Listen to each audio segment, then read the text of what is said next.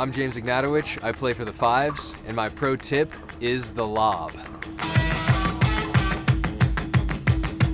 So there's different types of lobs. There's a lob from the baseline, which is like a defensive lob, but that's not what I'm talking about. There's the offensive lob, which is what you do at the kitchen line. So if you're at the kitchen line and your opponent's also at the kitchen line, you can throw in an offensive lob over their head to take control of the point.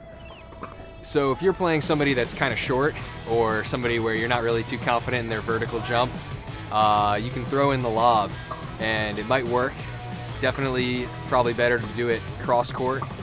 Gives you more space, and it can change the it can definitely mess with somebody's rhythm if you throw a lob in. So you can use this on the court to level up your game. MLP 23, level up the game.